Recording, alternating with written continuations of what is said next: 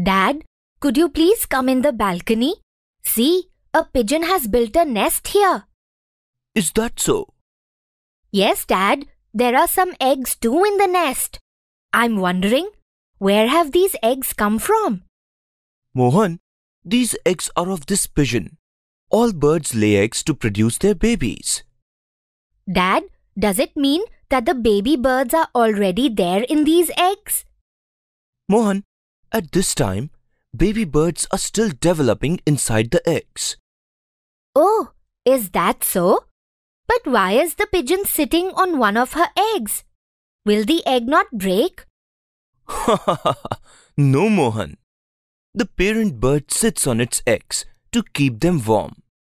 This process is known as incubation. But why do they need to do so? Mohan, if birds do not incubate their eggs, then those eggs will not develop into baby birds.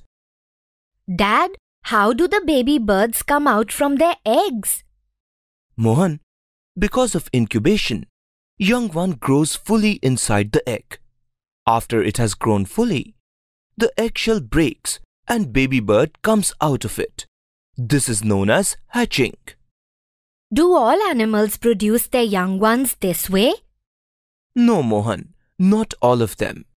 Only some, like birds, reptiles, and insects lay eggs, from which their young ones hatch out, whereas mammals such as monkeys, mice, cats, dogs, dolphins, bats, whales, and human beings directly give birth to their young ones, which develop inside the mother's body.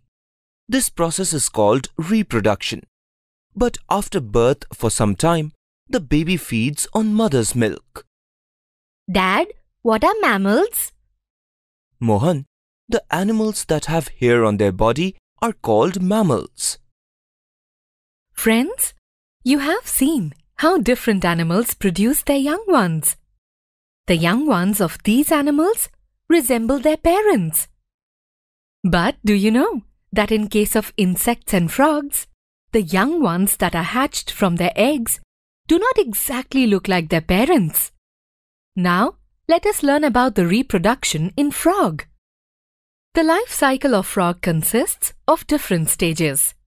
First, a female frog lays eggs in water. These eggs hatch into tadpoles. A tadpole has a tail and fins, but no legs, which make it look like a tiny fish.